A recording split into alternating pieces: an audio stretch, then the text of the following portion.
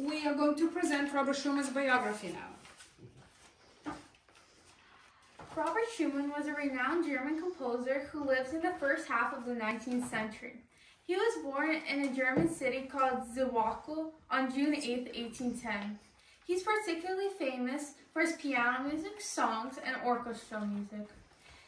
Schumann is also known as music writer, editor, and publisher. He ran a magazine where he wrote essays promoting young talented composers, such as Felix Mendelssohn, Johannes Brahms, and Frederick Chopin. Robert Schumann's father was a writer and a book dealer. He owned a bookstore where young Robert used to spend most of his time in. He was surrounded by books, and he loved to read. He also loved to write short stories. As a child, Robert took piano, flute, and cello lessons. He tried to compose. His favorite composer was Franz Schubert, and he also loved the poetry of the German poet Jean Paul Richter. Good job. When he was a teenager, Schumann wasn't sure whether he wanted to become a writer or a composer, but his mother wanted him to study law. When Robert was 18 years old, he started his studies at the University of Leipzig. Very soon, he understood that he didn't want to be a lawyer.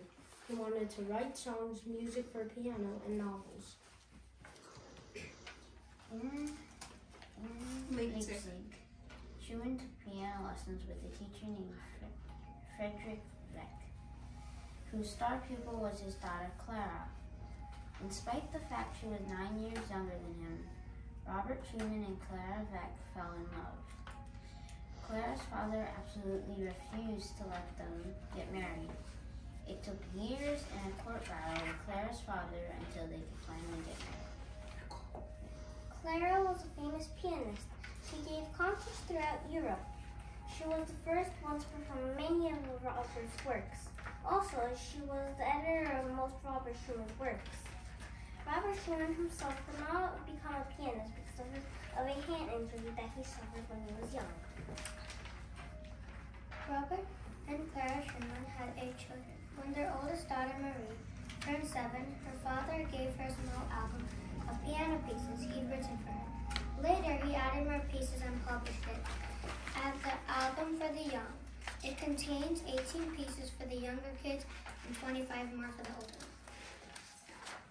Robert Schumann's album For the Young, written in 1843, is one of the milestones of educationally inspired piano literature. It is the first in history of music albums of music pieces that was written specifically for children. Later on, many famous composers took Robert Schumann's example and wrote children's albums. One of the best-known albums is Children's Album by Fyodor Ilyich Tchaikovsky. Very nice. Today we will present some pieces from both parts of the album, For the Young by Robert Schumann. All right.